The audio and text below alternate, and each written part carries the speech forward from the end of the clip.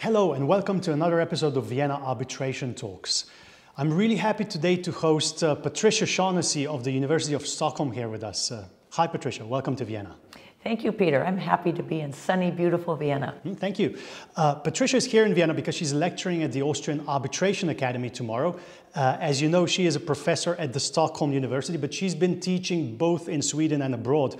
Patricia is the immediate past chair of the Arbitration and Dispute Resolution section of the Stockholm Center for Commercial Law, and she was on the board of the Arbitration Institute of the Stockholm Chamber of Commerce, or the SCC, for 14 years. So, Patricia, you've been living and working in Sweden for a while now. You have contributed to the last three versions of the SCC rules, as well as the revisions of the Swedish Arbitration Act. But as I understand, you moved to Stockholm from Hawaii. So now the inevitable question, how do the beaches in Stockholm compare to the ones in Hawaii? Well, the beaches in Stockholm are refreshingly cold. You don't go for a swim, you go for a quick jump in and jump out. Patricia, you were the mastermind of the International Commercial Law LLM at the Stockholm University. The LLM has built up quite a reputation. I know that we have our own moot court here at the law firm for young students and professionals, and we've always had exceptional students from the LLM. I wanted to ask you, how did the idea come up? Who came up with the idea for the LLM? Well, actually, I came up with the idea, interestingly, during a year where I had a leave of absence and I was a judicial fellow at the US Supreme Court.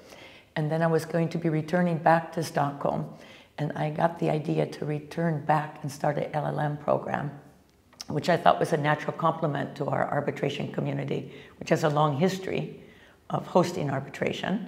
And we had the Arbitration Institute and a robust arbitration community to collaborate with.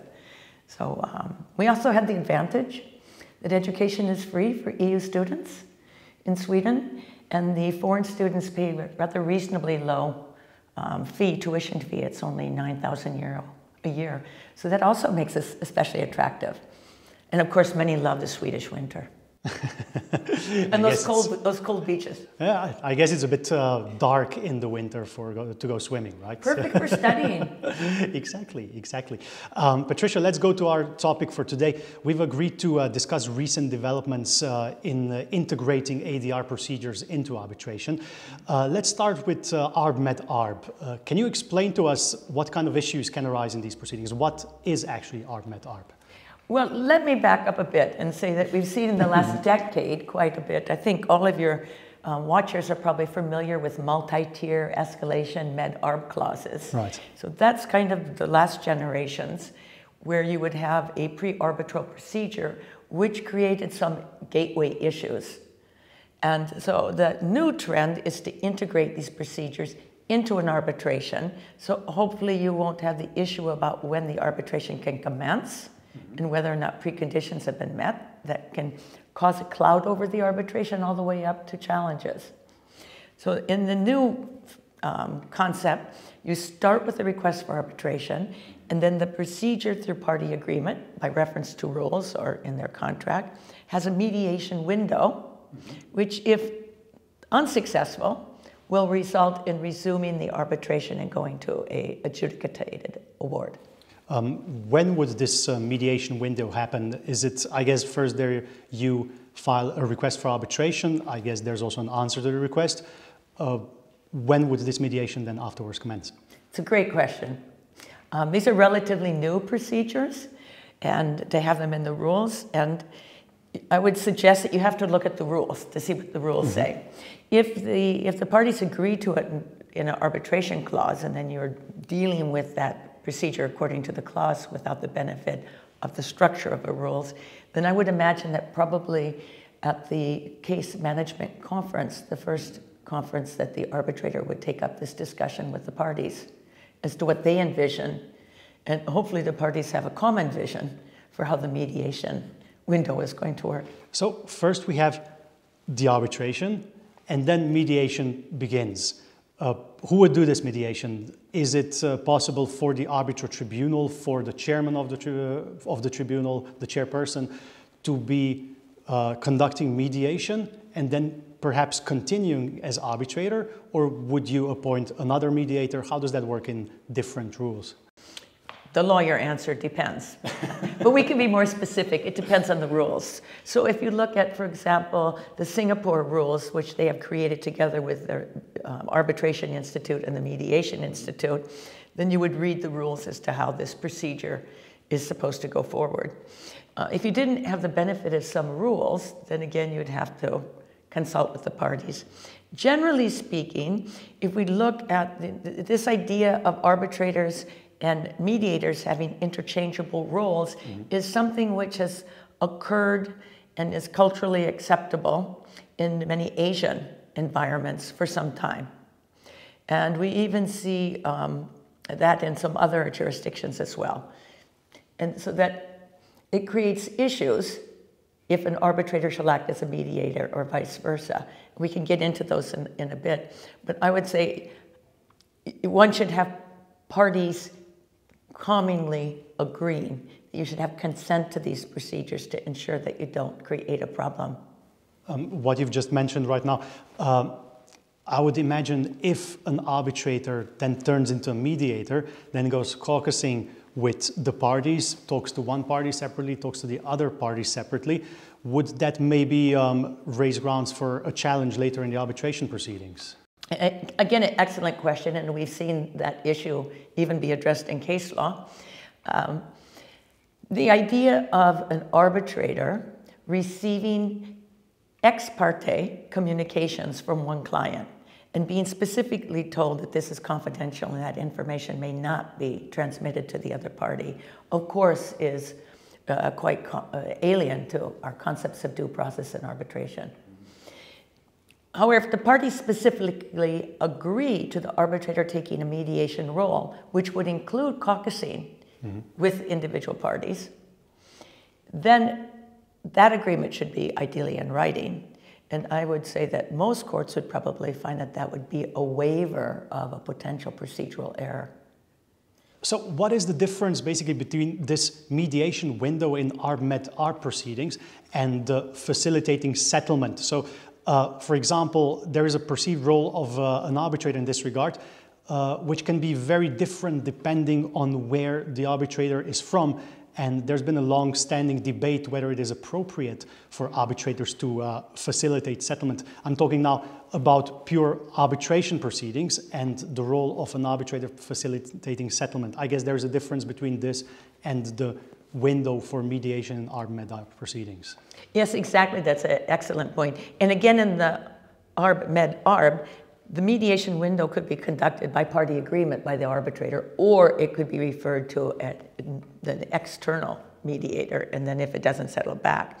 But the trend, as you noted, has been increasingly to expect the arbitrators to take a facilitative role towards settlement. And looking at the different trends and where they come from, one can see that role as being different.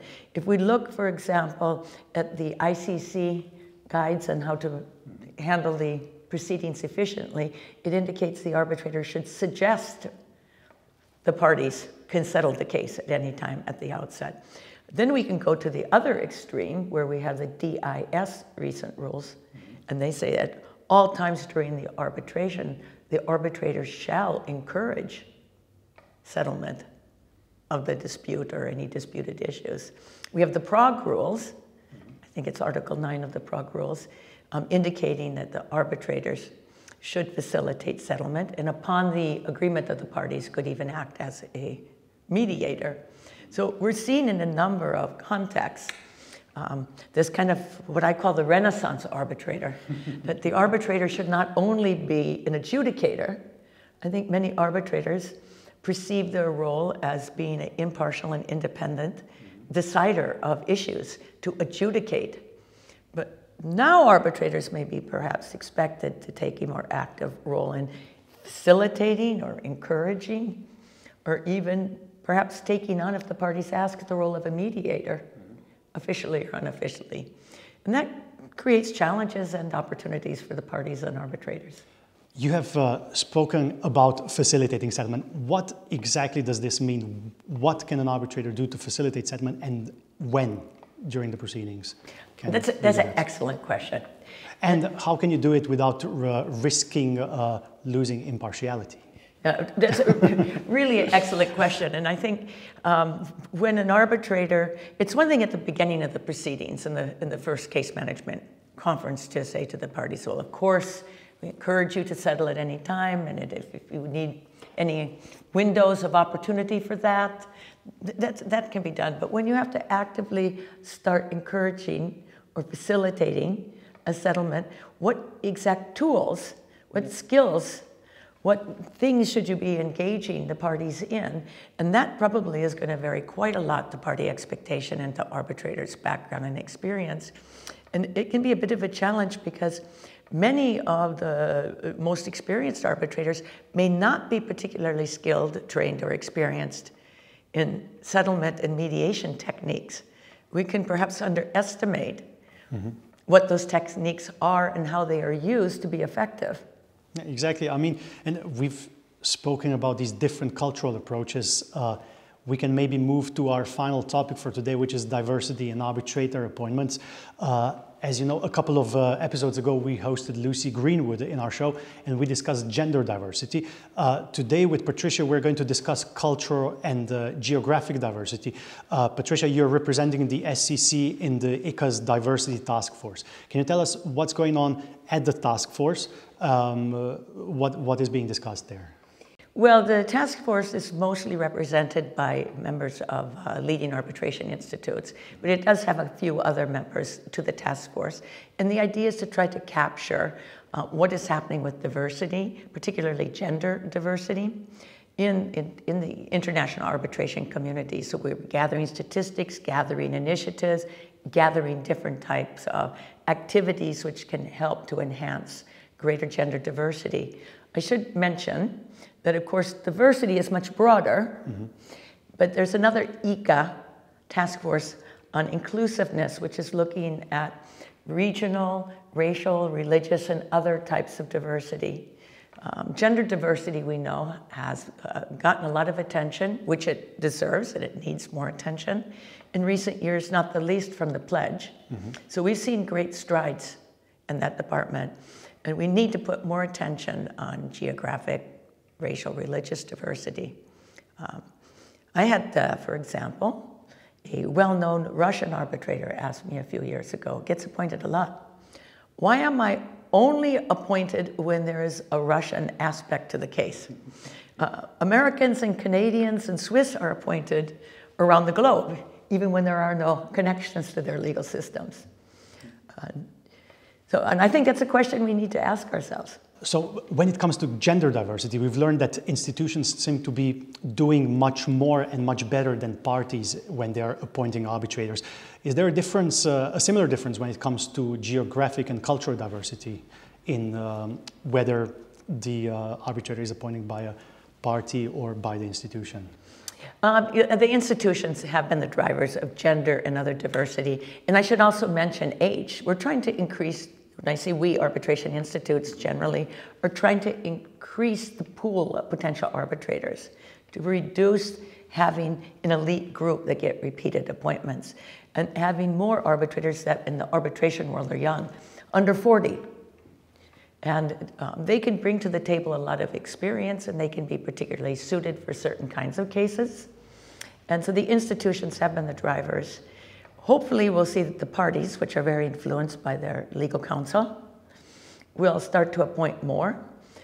In Sweden, we've seen a huge difference in the last couple of years, where last year, or in 2018, actually when it came to appointment of arbitrators, the parties had a statistically higher number than the institute.